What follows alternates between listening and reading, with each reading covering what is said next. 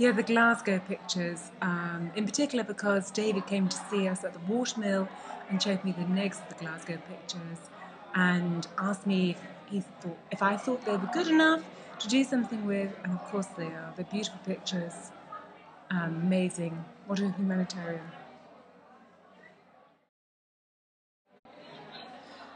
Brilliant exhibition, great atmosphere, great buzz, and the speakers were particularly good. They were sharp, articulate, and gave a good insight into the way that the exhibition has been structured.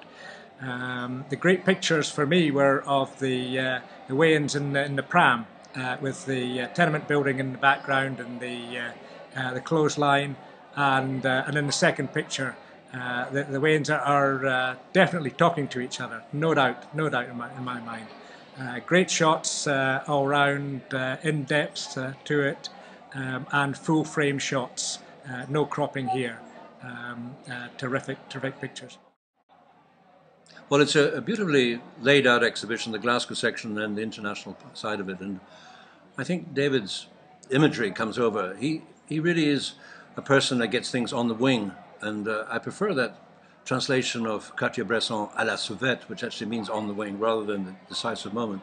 But it is a decisive moment in many ways. He really gets a feeling into his pictures there of you're not voyeuristic, you're just catching these people. And I think he does use a number of tricks to do that. But some of them are just quite marvelous. My favorite, above all, is a little boy looking out with his little eyes from that carnival mask with his little feet at the bottom. That's just a magical image.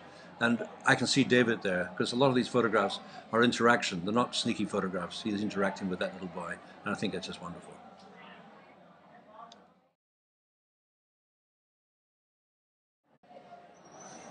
Well, I think the exhibition is absolutely wonderful. I think it's a real pleasure to see that sort of street photography at street level, in a way that we haven't actually seen exhibited for a long time.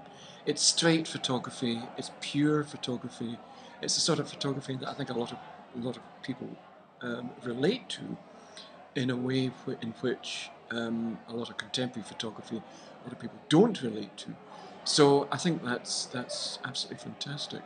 Particular images, well, of course there are some images which work better in terms of the story behind them,